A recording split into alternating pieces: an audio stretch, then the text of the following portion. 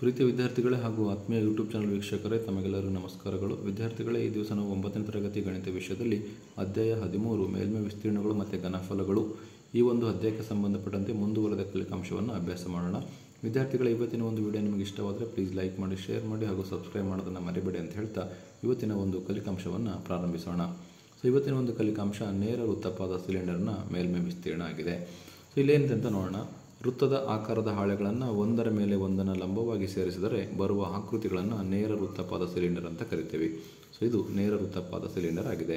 ಪಾದವು ವೃತ್ತಾಕಾರದಲ್ಲಿದೆ ಮತ್ತು ಅವುಗಳನ್ನು ಪಾದಕ್ಕೆ ಲಂಬ ಕೋನದಲ್ಲಿ ಇರಿಸಲಾಗಿದೆ. ಪಾದವು ವೃತ್ತಾಕಾರದಲ್ಲಿದೆ, ಅದನ್ನು ಪಾದಕ್ಕೆ ಏನು ಮಾಡಿದೆ, ಲಂಬ ಕೋನದಲ್ಲಿ ಇರಿಸಲಾಗಿದೆ. ಇದು ಸಿಲಿಂಡರ್ನ ಎತ್ತರ ಹೆಚ್ಚಾಗಿದೆ. ಇದು ಎಲ್ ಉದ್ದ ಮತ್ತು ಇದು ಎತ್ತರ ಹೆಚ್ಚಾಗಿದೆ. ಕಾಗದದ ಹಾಳೆಯ ವಿಸ್ತೀರ್ಣ ಸಿಲಿಂಡರ್ನ ಪಾರ್ಶ್ವ ಮೇಲ್ಮೈ ವಿಸ್ತೀರ್ಣಕ್ಕೆ ಸಮನಾಗಿರುತ್ತೆ. ಕಾಗದದ ಹಾಳೆಯ ವಿಸ್ತೀರ್ಣ ಏನಾಗಿರುತ್ತೆ, ಸಿಲಿಂಡರ್ನ ಪಾರ್ಶ್ವ ಮೇಲ್ಮೈ ವಿಸ್ತೀರ್ಣಕ್ಕೆ ಸಮನಾಗಿರುತ್ತೆ. ಹಾಳೆಯ ಉದ್ದವು ಸಿಲಿಂಡರ್ನ ವೃತ್ತಾಕಾರದ ಪಾದದ ಪರಿಧಿಗೆ ಸಮನಾಗಿರುತ್ತೆ. ಹಾಳೆಯ ಉದ್ದ ಏನಾಗಿರುತ್ತಪ್ಪ ಅಂದರೆ ಸಿಲಿಂಡರ್ನ ವೃತ್ತಾಕಾರದ ಪಾದದ ಪರಿಧಿ, ವೃತ್ತದ ಪರಿಧಿ ಇರುತ್ತಲ್ಲ, ಅದಕ್ಕೆ ಸಮನಾಗಿರುತ್ತೆ. ಹಾಗಾದರೆ ಸಿಲಿಂಡರ್ನ ಪಾರ್ಶ್ವ ಮೇಲ್ಮೈ ವಿಸ್ತೀರ್ಣನ ಯಾವ ರೀತಿ ಕಂಡುಹಿಡಿತೀವಿ ಅಂತ. ಸಿಲಿಂಡರ್ನ ಪಾರ್ಶ್ವ ಮೇಲ್ಮೈ ವಿಸ್ತೀರ್ಣ ಆಯತಾಕಾರದ ಹಾಳೆಯ ವಿಸ್ತೀರ್ಣ. ಸೂತ್ರ ಏನು, ಉದ್ದ ಇಂಟು ಅಗಲ.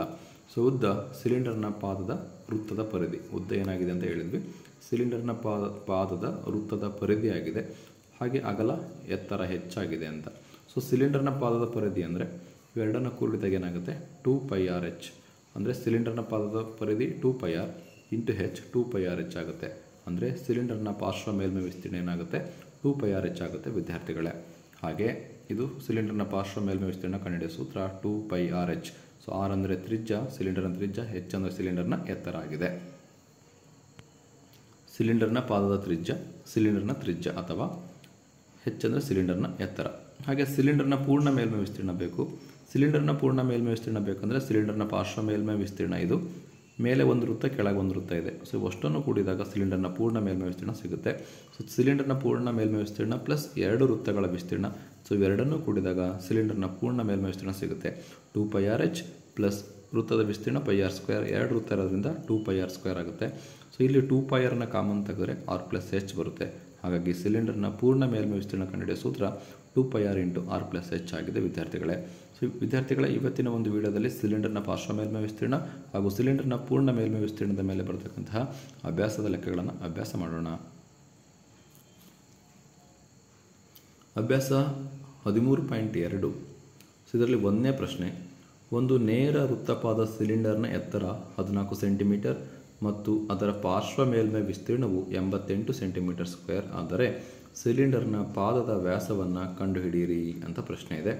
ಏನು ಕೊಟ್ಟಿದ್ದಾರೆ, ಎತ್ತರ ಹೆಚ್ಚು ಕೊಟ್ಟಿದ್ದಾರೆ 14 ಸೆಂಟಿಮೀಟರ್. ಹಾಗೆ ಸಿಲಿಂಡರ್ನ ಪಾರ್ಶ್ವ ಮೇಲ್ಮೈ ವಿಸ್ತೀರ್ಣ ಕೊಟ್ಟಿದ್ದಾರೆ 88 ಸೆಂಟಿಮೀಟರ್². ಆದರೆ ಸಿಲಿಂಡರ್ನ ಪಾದದ ವ್ಯಾಸವನ್ನು ಕಂಡುಹಿಡಿಯಬೇಕು. ಅಂದರೆ h = 14 ಸೆಂಟಿಮೀಟರ್, ವ್ಯಾಸ ಅಂದರೆ ಸಿಲಿಂಡರ್ನ ಪಾರ್ಶ್ವ ಮೇಲ್ಮೈ ವಿಸ್ತೀರ್ಣ ಅಂದರೆ 2πrh = 88 ಸೆಂಟಿಮೀಟರ್². r = d = r ಅನ್ನು ಕಂಡುಹಿಡಿದ್ರೆ ನಮಗೆ d ಸಿಗುತ್ತೆ ವಿದ್ಯಾರ್ಥಿಗಳೇ. ಹಾಗಾದರೆ ನೇರ ವೃತ್ತಪಾದ ಸಿಲಿಂಡರ್ನ ಪಾರ್ಶ್ವ ಮೇಲ್ಮೈ ವಿಸ್ತೀರ್ಣ = 2πrh ಫಾರ್ಮುಲಾ. ಇದನ್ನ ಕೊಟ್ಟಿದ್ದಾರೆ. ಪಾರ್ಶ್ವ ಮೇಲ್ಮೈ ವಿಸ್ತೀರ್ಣ 88 ಇದೆ, =2π ಅಂದರೆ 22/7. r ಅಂದರೆ ಗೊತ್ತಿಲ್ಲ, ಕಂಡುಹಿಡಬೇಕು. h ಅಂದರೆ 14 ಇದೆ, 14². ಇಷ್ಟನ್ನು ಸಿಂಪ್ಲಿಫೈ ಮಾಡಿ 88 = 88r ಆಗುತ್ತೆ. 7 1 7, 7 2 14 ಇದೆ. 2πrh 14² ಅಲ್ಲ, 14, h ಅಂದರೆ 14.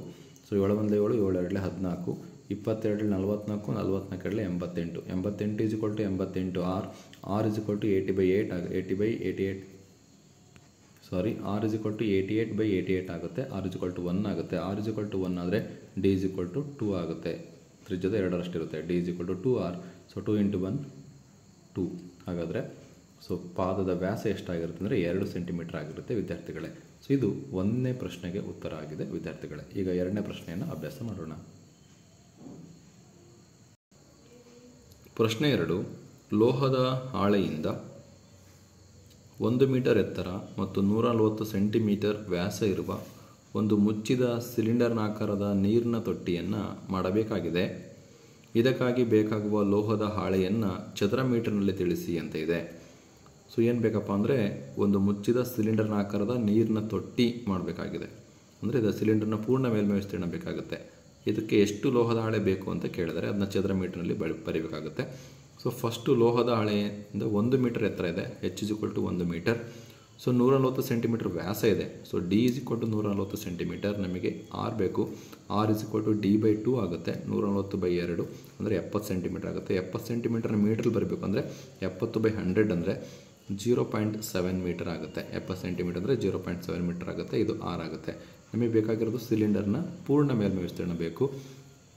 ಸೊ ಹಾಗಾಗಿ ಸಿಲಿಂಡರ್ನ ಪೂರ್ಣ ಮೇಲ್ಮೈ ವಿಸ್ತೀರ್ಣ = 2πr × r + h. ಫಾರ್ಮುಲಾ 2 ಹಾಗೆ ಇದೆ. π ಅಂದರೆ 22/7, r ಅಂದರೆ 0.7 ಬ್ರಾಕೆಟ್ ಆಫ್ r ಅಂದರೆ 0.7 ಪ್ಲಸ್ h ಅಂದರೆ 1 ಬ್ರಾಕೆಟ್ ಕ್ಲೋಸ್. ಸೊ ಈ 7 1 7 7 1 7 ಅಂದರೆ 0.1 ಬರುತ್ತೆ. 22 44 × 0.1 0.7 + 1 ಕೂಡಿಸಿದ್ರೆ 1.7 ಆಗುತ್ತೆ. ಸೊ 4.4 0.1 × 1.7 ಅಂದರೆ 1.7 ಆಗುತ್ತೆ. ಸಾರಿ 4.4 × 0.1 ಅಂದರೆ 44 × 0.1 ಅಂದರೆ 4.4 ಆಗುತ್ತೆ ಇಂಟು 1.7. ಸೊ ಇವೆರಡನ್ನು ಗುಣಾಕಾರ ಮಾಡಿ 7.48 ಮೀಟರ್ ಸ್ಕ್ವೇರ್ ಆಗುತ್ತೆ. ಇದು ಸಿಲಿಂಡರ್ನ ಪೂರ್ಣ ಮೇಲ್ಮೈ ವಿಸ್ತೀರ್ಣ ಆಗಿದೆ ವಿದ್ಯಾರ್ಥಿಗಳೇ.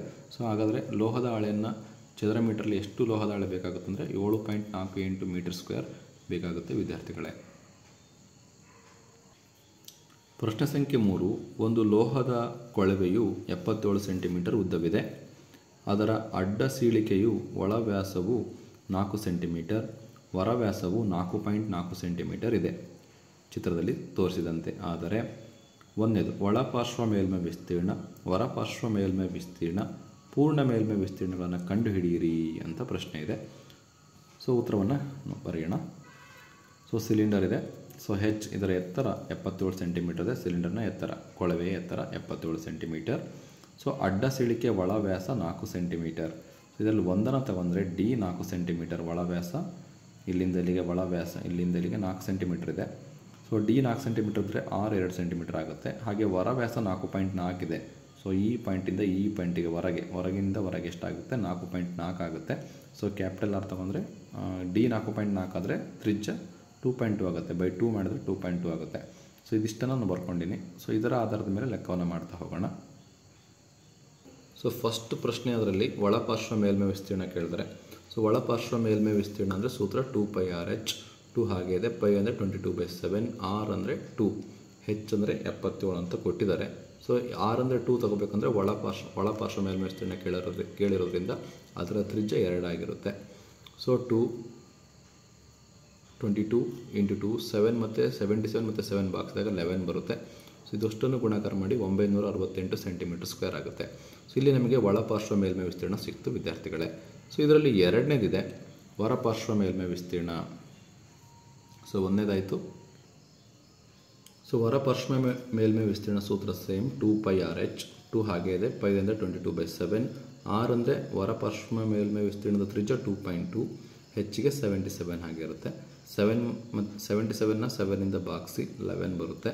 ಇನ್ನು ಉಳಿದಂಗೆ 222 2.2ನ ಬರೆದಿವಿ. ಸೊ ಇಷ್ಟನ್ನು ಗುಣಾಕಾರ ಮಾಡಿ 1064.8 ಸೆಂಟಿಮೀಟರ್ ಸ್ಕ್ವೇರ್ ಬರುತ್ತೆ. ಸೊ ಇದು ಹೊರಪಾರ್ಶ್ವ ಮೇಲ್ಮೈ ವಿಸ್ತೀರ್ಣ ಆಗಿದೆ ವಿದ್ಯಾರ್ಥಿಗಳೇ. ಇನ್ನು ಮೂರನೇ ಇದಿದೆ, ಅದರಲ್ಲಿ ಏನಿದೆ ಅಂತ ನೋಡೋಣ. ಪೂರ್ಣ ಮೇಲ್ಮೈ ವಿಸ್ತೀರ್ಣ ಕಂಡುಹಿಡಿಯಿರಿ. ಸೊ 2 ಇರೋದ್ರಿಂದ ಇಲ್ಲಿ ಪೂರ್ಣ ಮೇಲ್ಮೈ ವಿಸ್ತೀರ್ಣ ಇರೋದ್ರಿಂದ ಏನು ಮಾಡಬೇಕು, ಒಳಪಾರ್ಶ್ವ ಮೇಲ್ಮೈ ವಿಸ್ತೀರ್ಣ ಮತ್ತು ಹೊರಪಾರ್ಶ್ವ ಮೇಲ್ಮೈ ವಿಸ್ತೀರ್ಣ ಸೊ ಎರಡನ್ನೂ ತಗೊಂಡಿವಿ. ಸೊ ಎರಡನ್ನು ಕೂಡಬೇಕು. ಪ್ಲಸ್ ಅದರ ಜೊತೆಗೆ ಪೂರ್ಣ ಮೇಲ್ಮೈ ವಿಸ್ತೀರ್ಣ ಇರೋದ್ರಿಂದ ಅದರ 2 ಪಾದದ ವಿಸ್ತೀರ್ಣ ತಗೋಬೇಕು. ಅದರ 2 ಪಾದ ಮೇಲೆ ಮತ್ತು ಕೆಳಗೆ 2 ವೃತ್ತ ಇರ್ತಾವಲ್ಲ, ಅವೆರಡೂ ಪಾದದ ವಿಸ್ತೀರ್ಣಗಳನ್ನು ನಾವು ತಗೋಬೇಕಾಗುತ್ತೆ. ಸೊ ಹಾಗಾದರೆ ಒಳಪಾರ್ಶ್ವ ಮೇಲ್ಮೈ ವಿಸ್ತೀರ್ಣ 2πRh, ಹೊರಪಾರ್ಶ್ವ ಮೇಲ್ಮೈ ವಿಸ್ತೀರ್ಣ 2πRh. ಆಲ್ರೆಡಿ ಆನ್ಸರ್ ಬಂದಿದೆ 968 1064.8. ಡೈರೆಕ್ಟಾಗಿ ನಾವು ಬರ್ಕೋಬೋದು. ಸೊ ಡೈರೆಕ್ಟಾಗಿ ಬರ್ತೀವಿ. ಪ್ಲಸ್ ಅದರ 2 ಪಾದದ ವಿಸ್ತೀರ್ಣ ಅಂತ ಇದೆ. 2 ಉಂಗುರ ಆಕಾರದ ಪಾದದ ವಿಸ್ತೀರ್ಣ ಅಂತ ಇದೆ.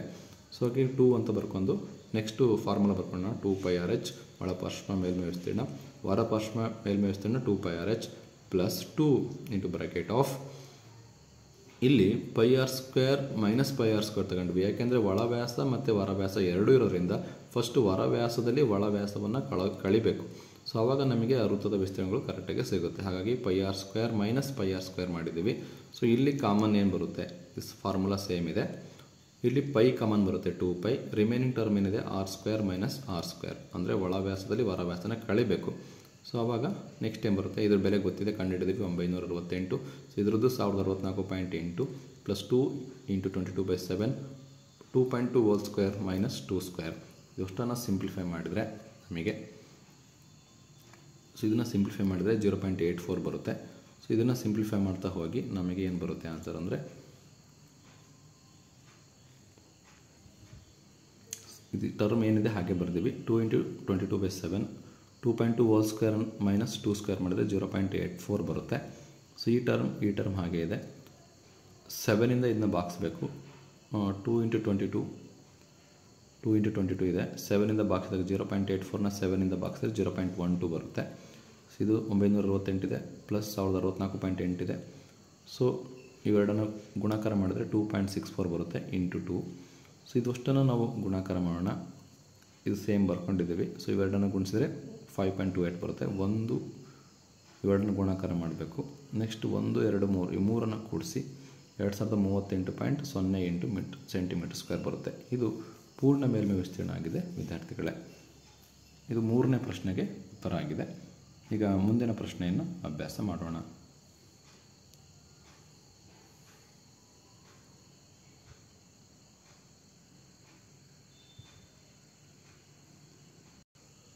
ಪ್ರಶ್ನೆ ಸಂಖ್ಯೆ 4. ಒಂದು ರೋಲರ್ನ ವ್ಯಾಸವು 84 ಸೆಂಟಿಮೀಟರ್ ಮತ್ತು ಅದರ ಉದ್ದವು 120 ಸೆಂಟಿಮೀಟರ್ ಆಗಿದೆ. ಆಟದ ಮೈದಾನದ ಮೇಲೆ ಒಂದು ಸಾರಿ ಸುತ್ತಿ ಸಮತಟ್ಟು ಮಾಡಲು ಅದು 500 ಪೂರ್ಣ ಸುತ್ತುಗಳನ್ನು ತೆಗೆದುಕೊಳ್ಳುತ್ತದೆ. ಆಟದ ಮೈದಾನದ ವಿಸ್ತೀರ್ಣವನ್ನು ಚದರ ಮೀಟರ್ಗಳಲ್ಲಿ ಕಂಡುಹಿಡಿಯಿರಿ ಅಂತ ಇದೆ. ಸೊ ಇಲ್ಲಿ ಏನು ಕೊಟ್ಟಿದ್ದಾರೆ ಅಂತ ನಾವು ಬರಿತಾ ಹೋಗೋಣ. ಫಸ್ಟು ರೋಲರ್ನ ವ್ಯಾಸ ಡಿ ಕೊಟ್ಟಿದ್ದಾರೆ, 84 ಸೆಂಟಿಮೀಟರ್ ಇದೆ. ಸೊ ಇದನ್ನು ತ್ರಿಜ್ಯಕ್ಕೆ ಬರೀಬೇಕು. r = d/2 84/2 ಅಂದರೆ 42 ಸೆಂಟಿಮೀಟರ್ ಆಗುತ್ತೆ. ಇದನ್ನು ಮೀಟ್ರಲ್ಲಿ ಬರೆದಾಗ 0.42 ಮೀಟರ್ ಆಗುತ್ತೆ. 42ನ 100ಇಂದ ಬಾಗಿಸಿದ್ರೆ 0.42 ಮೀಟರ್ ಆಗುತ್ತೆ. ಇನ್ನು ರೋಲರ್ನ ಉದ್ದ ಅಂದರೆ h 120 ಸೆಂಟಿಮೀಟರ್ ಇದೆ. ಸೊ ಅದನ್ನ 1.2 ಮೀಟರ್ ಅಂತ ಬರಿಬೋದು. 120/100 ಅಂದರೆ 1.2 ಮೀಟರ್ ಆಗುತ್ತೆ. ಸೆಂಟಿಮೀಟರ್ ಮೀಟ್ರಲ್ಲಿ ಬರ್ತೀವಿ. ಸೊ ಇವಾಗ ನಾವು ರೋಲರ್ನ ಪಾರ್ಶ್ವ ಮೇಲ್ಮೈ ವಿಸ್ತೀರ್ಣವನ್ನು ಕಂಡುಹಿಡಬೇಕು. ರೋಲರ್ನ ಪಾರ್ಶ್ವ ಮೇಲ್ಮೈ ವಿಸ್ತೀರ್ಣ ಒಂದು ಸುತ್ತಿಗೆ ಅದು 500 ಸುತ್ತು ಪೂರ್ಣಗೊಳಿಸುತ್ತೆ. ಇಲ್ಲಿ ನಾವು ಫಸ್ಟು ರೋಲರ್ ಅಂದರೆ ಒಂದು ರೌಂಡಿಗೆ ಎಷ್ಟು ವಿಸ್ತೀರ್ಣವನ್ನು ಕವರ್ ಮಾಡುತ್ತೆ ಅಂತ. ಹಾಗಾಗಿ ರೋಲರ್ನ ಪಾರ್ಶ್ವ ಮೇಲ್ಮೈ ವಿಸ್ತೀರ್ಣ ಒಂದು ಸುತ್ತಿಗೆ ಏನಾಗಿರುತ್ತಪ್ಪ ಅಂದರೆ 2πRh ಫಾರ್ಮುಲಾ ಹಾಕಿದ್ದೀವಿ. 2πRh ಅಂದರೆ 2 ಬರ್ತೀವಿ. ಪೈ ಅಂದರೆ 22/7, r ಅಂದರೆ ಇಲ್ಲಿ 0.42, h ಅಂದರೆ 1.2. ಸೊ 7ರಿಂದ 0.4ನ ಬಾಗಿಸಿದ್ರೆ 0.06 ಬರುತ್ತೆ. 2 ಇಂಟು 22 ಇಂಟು 0.06 ಇಂಟು 12.